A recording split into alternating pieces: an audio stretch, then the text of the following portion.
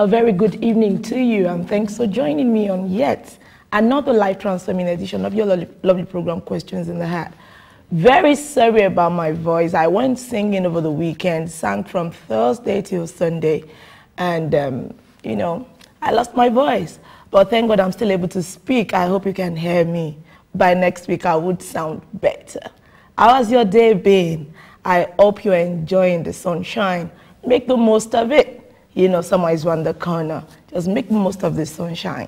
Enjoy it. Play out. Take kids out. You know, just have fun. And you'll be glad you did. Tonight, on Questions in the Heart, we're looking at this topic, domestic violence and abuse. Domestic violence and abuse. The government defined, domestic violence as any act of threatening behavior, violence, abuse of any kind. The government said, the British government, I'll quote precisely tonight, said abuse of any kind could be threatening, could be destructive, could be, you know, life-taking. This happens between, it could happen between any two adults who have intimate relationship, who've been together. It could happen between family members. It doesn't really have to, you know, have to deal with sexuality or gender. Research shows that women mostly experience domestic violence, while men are perpetrators. Tonight, I've got a specialist in the house with me who will be riding with us on this topic, domestic violence. Any woman can experience domestic violence and abuse, regardless of age, you know, ethnic group, religion, class, mention it, lifestyle. Any woman can experience domestic violence. Tonight, we just want to look at what is domestic violence, what is the cause of domestic violence, how can we deal with domestic violence, how can we save lives of women who are living in a domestic violence and abusive relationship. Tonight, this is our topic. And if you're there, you're not sure, maybe you are experiencing domestic abuse or not. The signs you're seeing looks like it, but you can't really put your finger on it. Just sit back, listen, and learn. Discover tonight what your relationship is, abusive or non-abusive relationship. I'll be right back.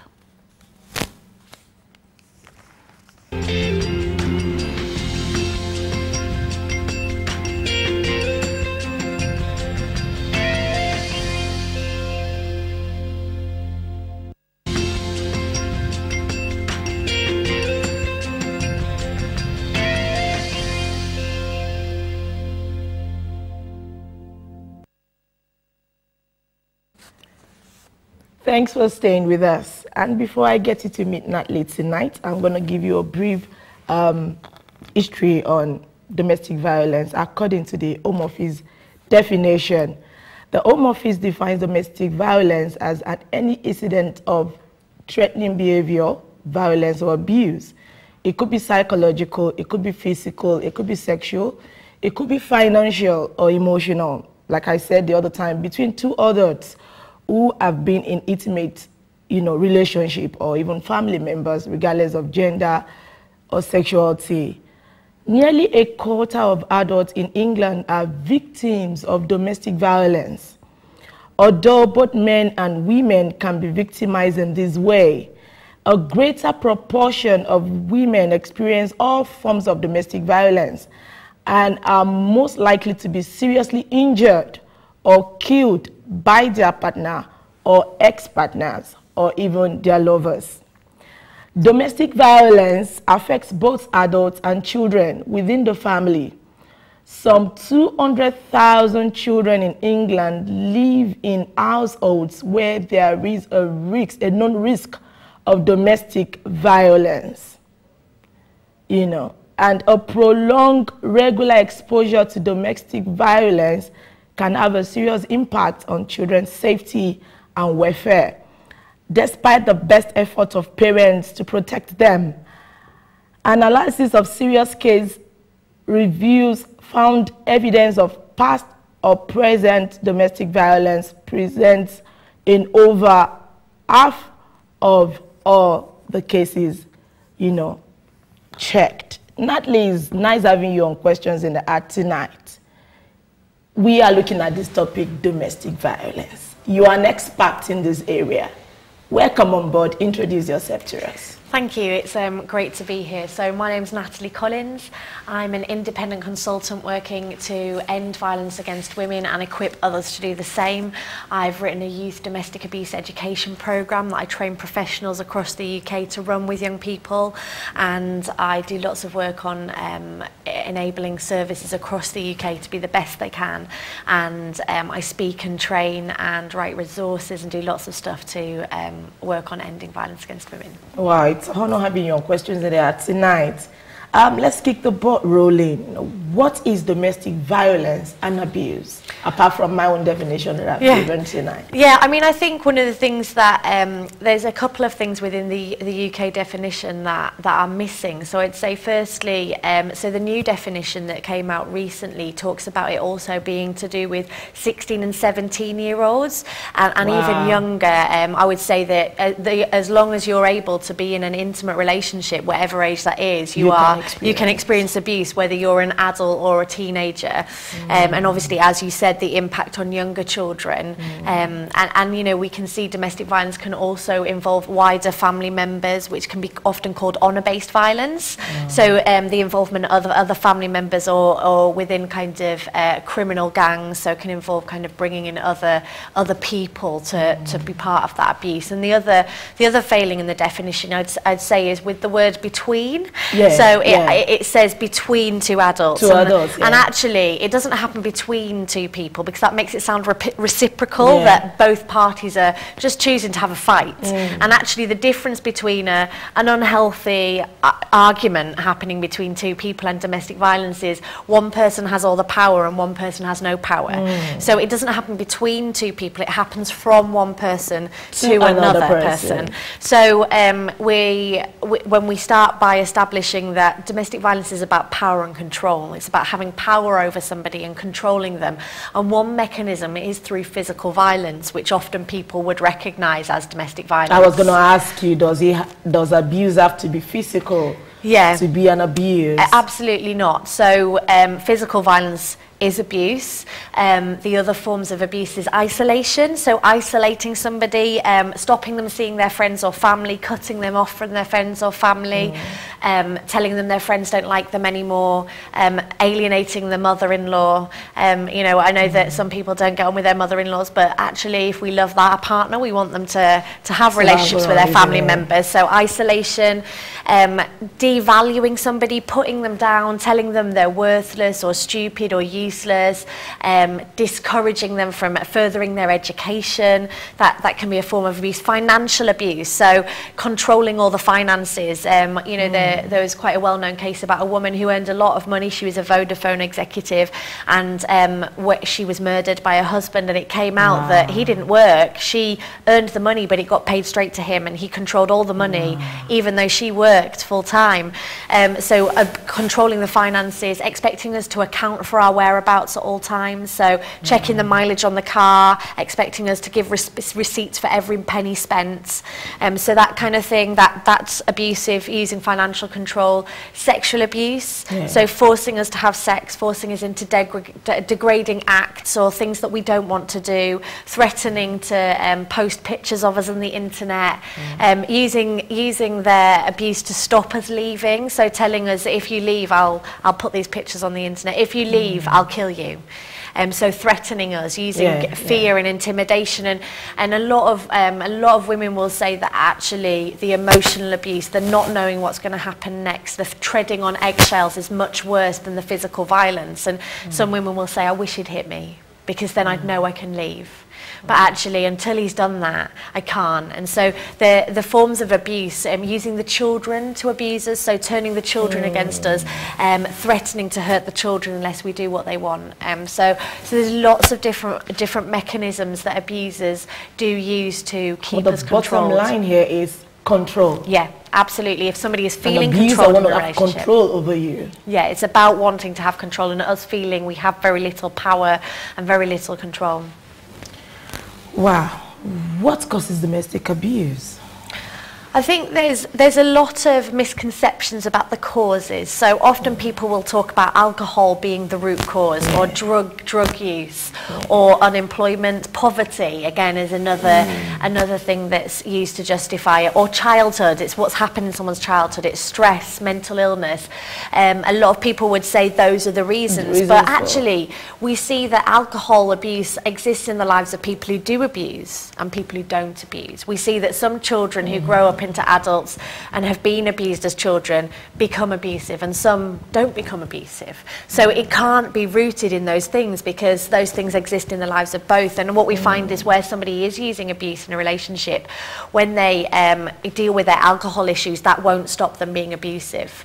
It'll stop them using alcohol to control, but it won't stop them being abusive. And so when we look at it, it's about power and control, as we said previously, but it's based and rooted in beliefs of ownership, of owning my partner. I have the right to do what I want to my partner because I own her. And entitlement, I have the right to do what I want, I'm entitled. So what we see is the roots of abuse are in ownership and entitlement, and it's those issues we need to address to see abuse ended. The feeling of ownership over a partner, you feel your partner belongs to you, you own him or her. Yeah. And that's the major root of... Ownership is the root. If you look at it like a tree, ownership is the root, entitlement is the trunk, and then the branches of that tree are control. Wow, wow. Interesting. So is domestic violence limited only to certain culture and class? Or is it a general thing? Absolutely not. So we see domestic violence happens in every country in the world. There's different manifestations and there's different justifications. So in one culture it may be that the only reason that a partner can be violent is if their partner's had an affair. In another culture it's, well, if she's cooked the dinner wrong. You know, so we have different justifications, and most people would say it's not all right to hit a woman. It's not all right to use violence. But everybody would also say, unless. It's not all right unless she does this, unless she does that, unless I've done this, then it's okay. And so it's not limited. There are cultural manifestations and different ways that it will look in different cultures. You know, it happens to the richest places, in the richest places, and it happens in the poorest places. And actually, it's no discriminator of class, of race, definitely gender, that it's very much men who perpetrate abuse against women, although it's horrendous if it happens. If a man is being abused by a woman, that's horrendous, and that needs to be addressed, and men who are experiencing abuse need to be supported too. But if we see that abuse is rooted in ownership and entitlement, in every society in the world there are social mechanisms which promote the ownership of women by men and the entitlement of men over women. So that's why we see it in every society, and we see it to a greater extent in societies which see women as lesser. So the more unequal a society, the more abuse of women we will see. Wow, interesting, interesting. What are the telltale signs of abuse? How do I know if I'm being abused? Like we're talking about why abuse, could come up. We're talking about what abuse is. Now, someone is in an abusive relationship and she feels everything is all right. How do I know I'm being abused? I mean, I would say for a start that we usually probably aren't thinking that everything's okay, but what we probably are not thinking is this is abuse. So the work that I do, I work in a professional capacity on ending violence against women, but the reason I started doing this work was because of my own experience of being abused by my ex-husband for a prolonged period of time and treated horrifically by him. I escaped because he assaulted me and my son was born 3 months premature, and it was because of that, that experience of him being born premature that we were moved to a hospital, and I was able to separate successfully from him. And my daughter was 2.5. So, you know, talking from personal experience and from the experiences of a lot of women that I've met, that we know something's wrong, but we think that, you know, there's a misconception that abuse happens to those women. You know, the ones that aren't like me. I mean, I was 17 when I met my ex-husband, so it happens to adult women, older women. It happens to women who are from this social or economic group, from this culture. And so we decide, I'm not one of those women. So then we justify that behaviour and we say, oh, he's not that bad, because actually we love this person and we believe that they love us. And so we know that something's not right. But I would say the signs are, if we feel like we're not in control, if we feel like actually we're changing our behaviour in order, we're modifying our behaviour in order to pacify. If we're trying to pacify that person, if we're feeling like we need to be less of ourselves in order to make them happy, then we've got a problem, because actually love is about loving the person the way they are. The way they are. And not wanting them to change. And you know, if they met us and that's who we were, actually they shouldn't try and change us, because obviously that's the person they love. So if you start having a feeling of, I need to repattern my life, I need to adjust my life to meet up with his standard, then there is problem somewhere. Yeah, and I think, you know, especially within the Christian world, that's a message that's often given. It's like, you know, women, we need to support our men's ambitions, we need to support them, it's them that need to go out to work, it's them that need to be in charge as the head of the household. And, you know, if we look at the model of Jesus, Jesus gave a model of giving up power, of honouring women in all of his interactions. I mean, Jesus chose women to be the first witnesses of the resurrection in a society that didn't allow women to be witnesses in court. And so actually, whatever we understand of those verses, it can't be about women making themselves less than who God made them to be. But actually, the Christian faith often has been responsible for perpetuating beliefs of ownership and entitlement. If I may ask you, Natalie, in your own case, at what point did you discover, you know what, I'm being abused? Not until so I did notice abuse when he had affairs. I didn't notice abuse when he controlled the finances. I didn't know it was abuse when he sexually assaulted me regularly. I didn't know it was abuse when he physically assaulted me. The point at which I knew it was abuse was about 9 months after I left him, and I went on a program which showed me what abuse was, and then I was like, oh my goodness, I've experienced abuse. So we can live in that situation and never recognise it as abuse. And the problem is, all the services and all the support to help us to deal with what we're going through are called domestic abuse services, and we think, no, I don't. I mean, I was it's normal to fight. And he's not that bad. He's not one of those men, because also we think that abusers are really monstrous. You know, that you can tell. You know, you meet them and they just don't look right. And the reality is they're not. They're regular people who are making a choice. And I think that's a really important thing, that we recognise that abuse is a choice. It's not something people can't help. It's a choice to do that. Wow. Okay. Will you touch a bit on verbal abuse, disrespect? Will you put them in the block of proper abuse? Someone verbally abuses their partner often, you know, disrespect, harassment, threats, physical violence as well. All those are signs and pointers to domestic violence. Yeah, I mean, physical violence of any sort, even if it's not being physically violent to us, if it's physically violent to property, throwing things, smashing things. And what we find is usually the only things they're smashing are our things. They're nice telly, it's not getting smashed. You know, and so what we find is that there's that much control that they know what things to smash. So the smashing of things, feeling intimidated, feeling fearful, not knowing what we're going to come home to, not knowing what sort of mood they're going to be in when we get home or when they get home, and constantly wondering what's going to happen next. I think that description of treading on eggshells is a very apt one for most people who've experienced abuse. And also not feeling I have a choice sexually, that I have to do what I'm told or else he's going to force me. So all things around feeling sexually abused, it is massive, and it's really, really hard to talk about that stuff, because, you know, we don't talk about it, do we? So how do we know what's normal? Wow. Okay. So what does domestic violence and abuse do to the victim? Well, evidence, when we look at kind of the treatment of prisoners of war, there's a guy called Biderman who did research into the treatment of prisoners of war, and the exact same ways that prisoners of war were tortured in the 1950s are the same tactics that abusers use to abuse women. So we're talking mind control, we're talking horrendous mental torture. So the impact of mental torture on anybody is horrendous, whether you're in the relationship with that person, and potentially that's even worse because this is somebody who's supposed to love me, who promised to take care of me, who told me they were going to protect me and help me. So there's a loss of value, of feeling like we're not worth anything, but at the same time we still usually fight back. And I think often when we do fight back, we're told, well, you were stupid. You know, rather than actually that being honoured and going, do you know what, you're so courageous, you're brave because you were willing to stand up and fight back. So, you know, so I think there is a loss of value. There's a feeling isolated, so losing contact with family and friends, moving us to a new place where we don't know anyone. I heard a story about a woman the other day, and he'd made her stay in the same clothes for a year, and she wasn't allowed to change her clothes for a year. Incredible. You know, we feel like we're going mad.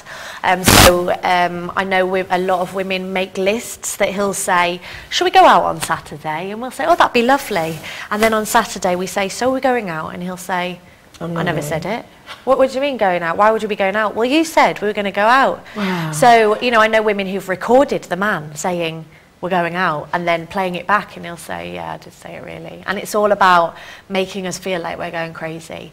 And so we're left feeling totally like we're crazy. We might have been diagnosed by the doctor, because we go to the doctor and they tell us we're depressed. They don't tell us we've got living with an abuser disorder, do they? They say, get on some tablets. So there's a feeling of going mad, of not liking ourselves, of being fearful, of being just totally degraded, the way sexual violence degrades us and makes us feel worthless. And it's really important to understand that sexual violence isn't about lust or desire, it's about control and degradation and destroying another person. So yeah, so we just become a shell of ourselves. You know, for me, I became like a walking dead person. I hated myself. I was barely surviving. I had self-harm. I felt suicidal. I just didn't function on anything other than a kind of, I've just got to get through this day. And I think that's the thing. We don't recognise it's abuse, and we're just trying to get through till tomorrow. We're just trying to and we think this is our life forever because they've made us believe that we can't survive on our own. So we believe it. Wow, interesting. So why do women stay in abusive relationship if a woman is going through all this you're mentioning, and yet the courage to say, you know what, I've had it, I'm out of it, it's not there? Why would a woman want to stay with a man who wants to control your life, who doesn't want you to be who you are, you know, who disrespects, do all sorts of things we're mentioning tonight to you? Why would a woman stay in an abusive relationship? I mean, I think partly it's the wrong question, because actually we should be asking, why doesn't he stop abusing her? Because what we do is we've put the responsibility onto the woman who's not doing anything wrong, and we've taken the responsibility off the abuser who's choosing to continue to hurt a woman. So I think part of it is about reframing our questions and thinking, actually, I mean, I've never, you know, when I go to parties and, you know, say, oh, what do you do for a job? And I say, oh, I work on ending domestic violence, and they'll say, oh, those women, gluttons for punishment, why don't they just leave? And I kind of feel like saying, well, if I could have just left, I would have just left. But actually it's so much harder than that, because it's not just about the death of a relationship, but it's about the death of all our dreams. You know, we meet this person and we love them. They might be the father of our children, you know, and we want that person to change. We want them to be everything that they promised they were. And so we love them.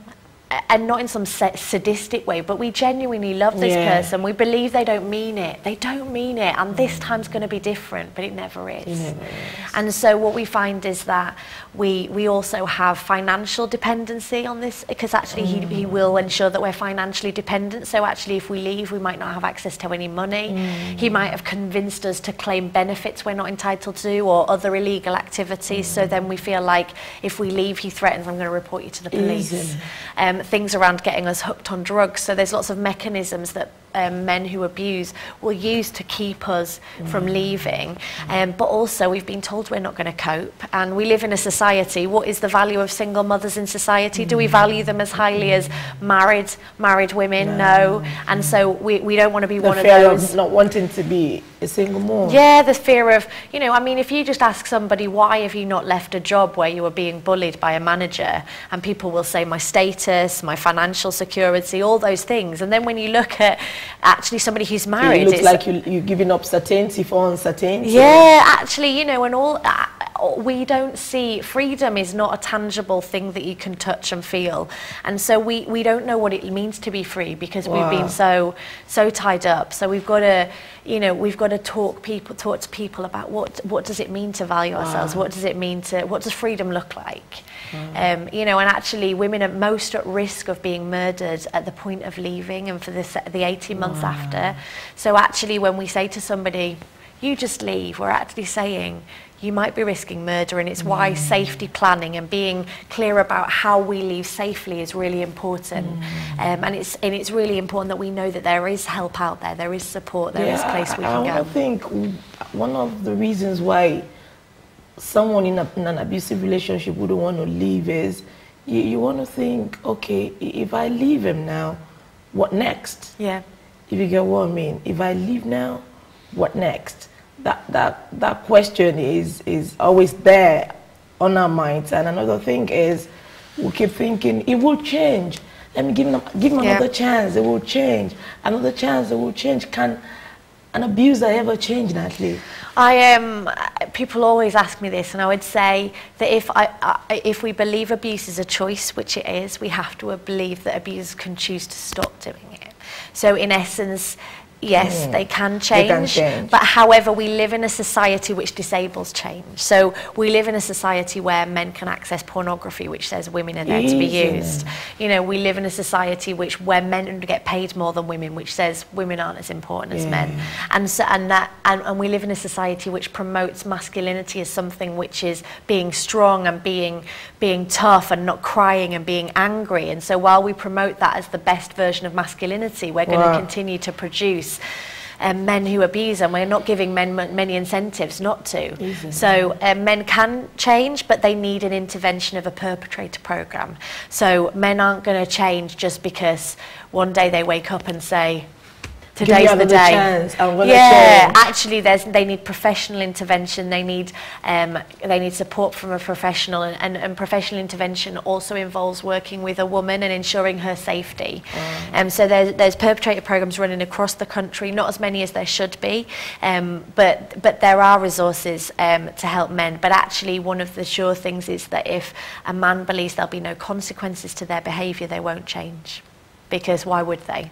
And so there needs to be consequences, and they need to believe that the woman is going to leave and know that to be true. Wow, wow. Are you in an abusive relationship? Is your partner controlling you? Is there disrespect? Physical violence, verbal abuse, sexual, emotional abuse, and all sorts? Is that what you're going through tonight? We'll go on a short break. And when we come back, the studio line will open. You will be able to ask Natalie your questions tonight, and we'll be able to tell you more about domestic violence. Don't go nowhere. But we're saying something backstage when we're on break, and I would want you to talk about that briefly, Natalie, before I go on to my next question. We're talking about women trying to make their men feel important in order to have our way. I want to do this, but if I tell him that's what I'm doing, he's not going to support me. So I'd rather say, okay, you do it, and I'm still going to be the one to do it, but just, you know, let people see it as if it's the one doing it, so I can have my way. Yeah. Does that really make sense? Well, that's it. It's that idea of saying men need to think it's their idea, and it's your job as a woman to let him think it's his idea. And I think it insults men because it says they're too stupid to know what ideas are their own and what aren't. Which, you know, I believe that I honour and think men are awesome. I've got an awesome husband now. I got remarried to a great guy who's amazing. And, you know, I've got a son, and I really believe in good guys and the importance of good men standing up and speaking out and challenging other men who are abusive and honouring women. But what we see is then the women have learned the only way to gain any power is to manipulate and to deceive in order to get power. And you know, and actually, didn't we see that in the fall? Yeah. Didn't we see that? Yeah. The deception and manipulation. And we see in Genesis 3:16 that God says that a consequence of the fall will be male domination. It says your desire will be for your husband and he will rule over you. That's not a command that God desired for that to be the way, because he made creation in a way that said men and women were equal and had equal power. And you know, we see in Jesus the destruction of the curse, don't we? And we see that actually as Christians we need to be modelling lives of equality and of honouring one another and of saying, do you know what, like if I've got a great idea, my husband's going to be happy for me to have that idea. And actually, but you have the idea, you can't even share it because you're thinking, oh, he's going to be intimidated. He's going to... And actually, surely he's going to love you because you're saying, you know, he's going to honour everything that God made you to be, just as you will honour everything that God made him to be. But we don't have too much of those men around these days. Well, I think, you know, we've got to model it. We've got to raise our sons differently. We've got to model it in the way that we live and with our relationships. You know, my husband at the minute, he's full-time at home and he looks after the house and our business and the kids so that I can do the work I do. You know, but then actually there's lots of men who are sacrificially going out to work in order to provide for their families. So it's not that one model's right or wrong, but it's about how do we model a relationship of equality? How can we model what it means to be living in mutuality and respect for one another? Well, I know men are out there tonight thinking, what are they talking about? Men are abused too. What about female perpetrators of abuse? Because I know people will be thinking, you're talking about women being abused, men are abused too. Absolutely, and I think we need to offer good support to men who are experiencing abuse. But there's various things we need to consider. So there's evidence that some perpetrators will pretend to be victims in order to further abuse their partner. So it's really important that we look at what is actually going on in a relationship. I know a church where they were supporting a man who was disclosing that he was experiencing abuse, and they came on training, and as a result of coming on the training they realised that she was the one that was being abused. And so it's really important that we look at where's the power and control, who's actually got power, who's being abusive in this situation. And we also need to look at statistically within the UK, a lot of the men who are abused are in same-sex relationships, so the perpetrator then is still a man.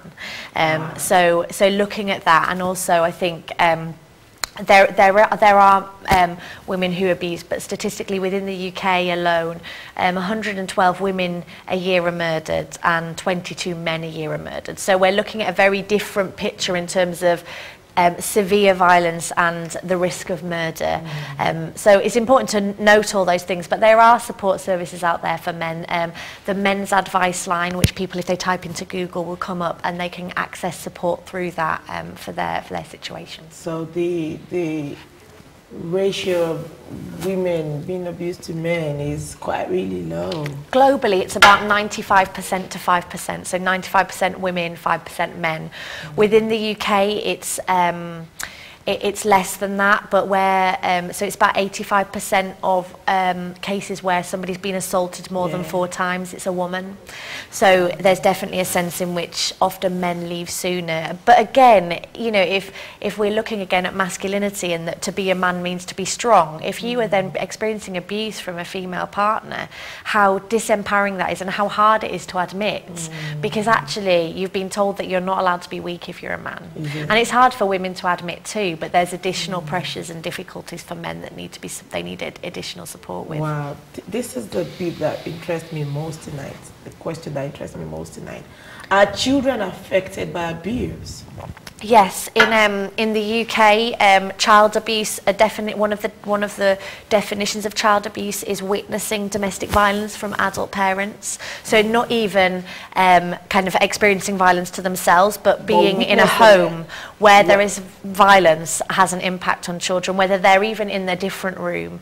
One woman I know, her daughter was 6 when she left, and she thought that her daughter hadn't been impacted by the abuse. And when her daughter was about 14, she said to her, you know, you were okay, weren't you? You were okay growing up. You were little, it didn't notice it. And she said, Mum, you know, I used to camp under my bed.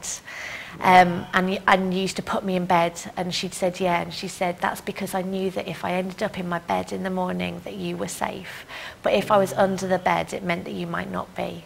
And at 6, 5, 4, that little girl had known that she had to test whether it was safe.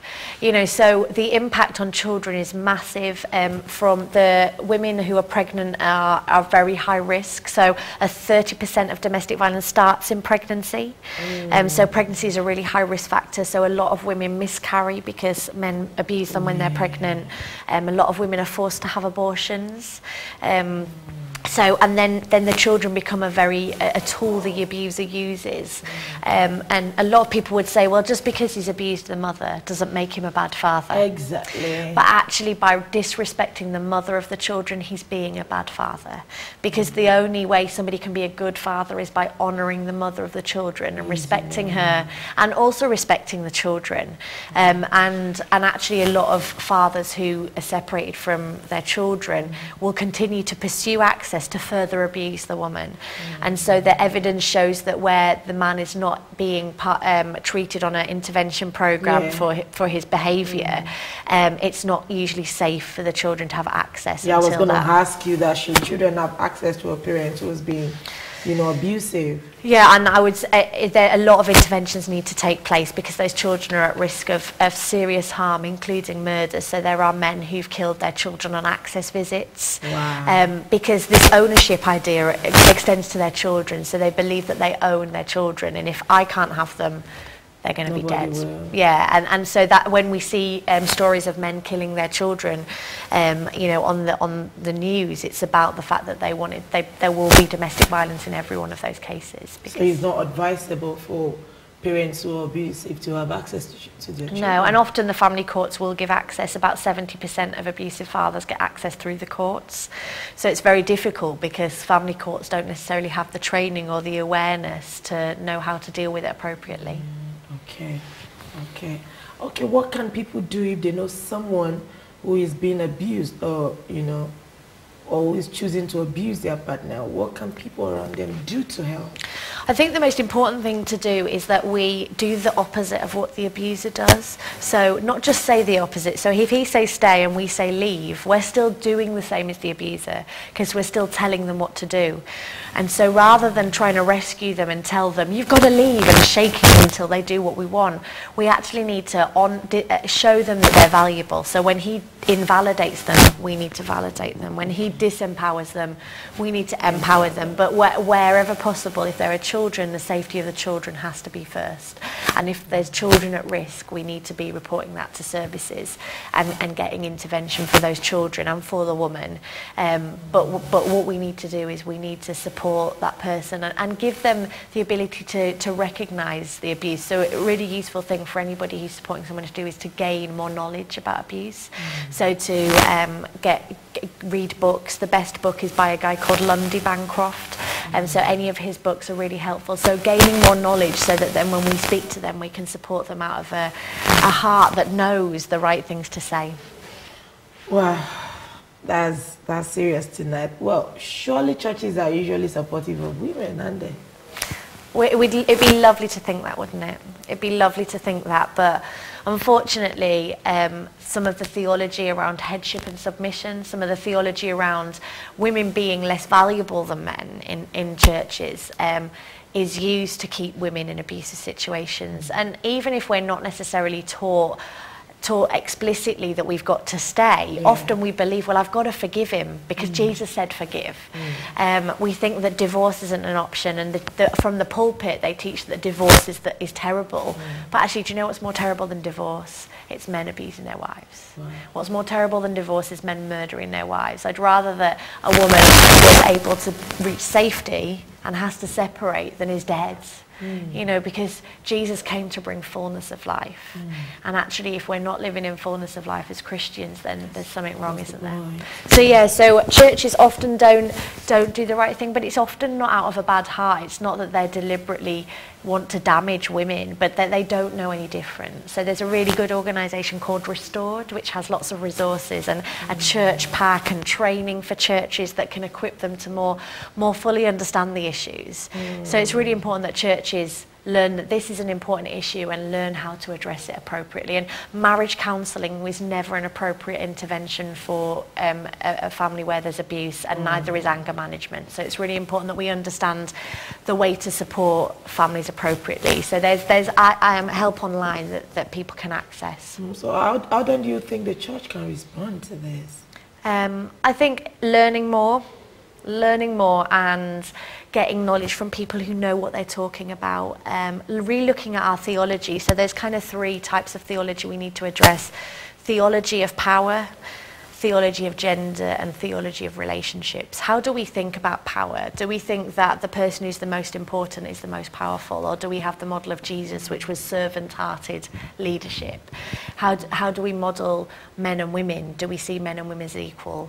How do we look at relationships, forgiveness, repentance? So it's really important that we examine our theology and create a safe space and learn more about that. So learning and understanding that we're not the experts and that there's limitations to what we can do. Wow. Yeah.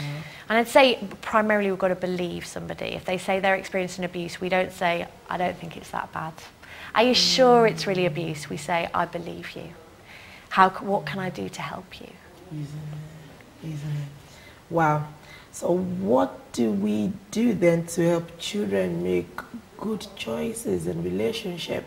Because like you said, abuse is a choice, and choosing the right person in a relationship is a choice as well. So how do we help these young people to make right decisions, to make right choices in relationship? I believe that will, bring down the level of violence and abuse going around these days. Yeah, I mean, we start with young children teaching them that girls and boys are equal. So how often do we say to our boys, don't cry, don't be a girl? How often do we make the worst thing a boy can be a girl? So we start by how we treat boys and girls. Do we say that girls, you can't hit girls? Do we say that they're weak and it's wrong that we don't hit anybody? Do we put our girls in pretty dresses and say you can't get dirty? Do we tell our boys they've got to be big and strong? Because we're starting those belief systems that girls and boys are that different, when actually we're both human, we're all human beings. So it's partly about how we raise our children and how we treat them to respect one another, how we teach them to be good friends. So, my children are 10 and 7, and, I say to my daughter, you want friends who are happy for you to have other friends, not ones who are jealous, who say, you're only allowed to be my friend. You want friends who are going to want you to have as many friends and are happy for you.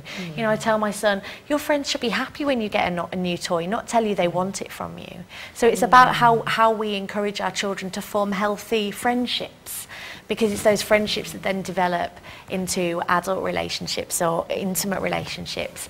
And then we have to model in our relationships with our partner and in the way we treat other people, respect and honouring them, because the one sure thing is that if we have experienced it, if we're in a situation where abuse is happening, that's going to impact our children in one way or another.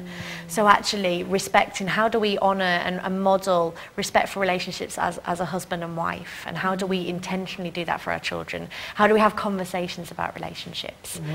And talk to them about what Jesus did and how Jesus lived his life?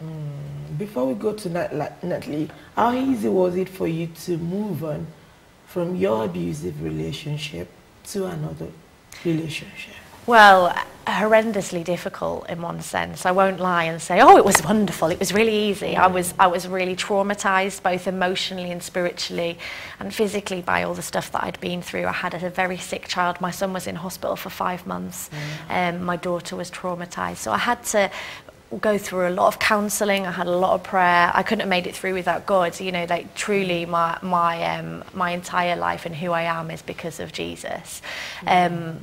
But actually it is possible. You know, I sit here as somebody who has made it through, and it's tough and it requires a lot of work and it's really challenging, but actually it's possible to move on and to form new relationships. You know, some women think, well, no one else will want me.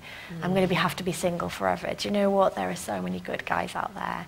And actually, if we believe that there's nobody better, we're never gonna get rid of this one. And so I think it's about, you know, it's about recognizing it's hard. It's really hard, both emotionally, physically, spiritually, but it is possible. And for me, my life is awesome. I have an awesome husband. My kids are awesome. My son's totally healthy, and my life is amazing now. But, you know, if somebody had told me back then what I was going to look like now, I wouldn't have believed it.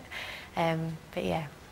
Wow. It's been educative, informative tonight. We've got a few minutes to go. For someone who is coming out of an abusive relationship and is willing to go into another relationship, what would you advise she looks out for? I think we've got to be careful about saying if you get all the signs right, then you won't ever get another abuser, because actually one abuser does things a completely different way from another abuser. So I would say the most important things are to take things slow so you can really get to know somebody. So behaviour modification, if somebody modifies their behaviour, they can do that for about 18 months successfully. So really, if you've known someone for over 2 years, the likelihood is you're going to know them quite well. So I think taking things slow, not committing too quickly, and thinking about what we value. So what are our values, and what are the uncompromisable values we want in someone else? Wow, we've got to go tonight. It's a pleasure having you on Questions in the Heart, Natalie. I know people out there were busy listening to what we were talking about. You've been able to educate me tonight, and I'm sure they've been educated as well. Well, till I come your way, same time, same station next week with another interesting episode. Log on to our website, www.questionsintheheart.com, to catch up with this episode and some other interesting episodes. We've got an immigration seminar coming up on the 18th of May. I think the details has been, played out to us on the screen. We'll bring you more information on that soon. I pray I'm able to come to you next week, Tuesday, with a clearer voice. If you are in any abusive relationship, or you know anyone who is being abused, or you know anyone who is planning or who is abusing someone, and kids are involved, please report it. Don't die in an abusive relationship. You have a glorious future ahead of you. Access the helplines available and live a joyful, fulfilled life. God bless you. See you next week. Thanks, Natalie. Thank you. Nice having you.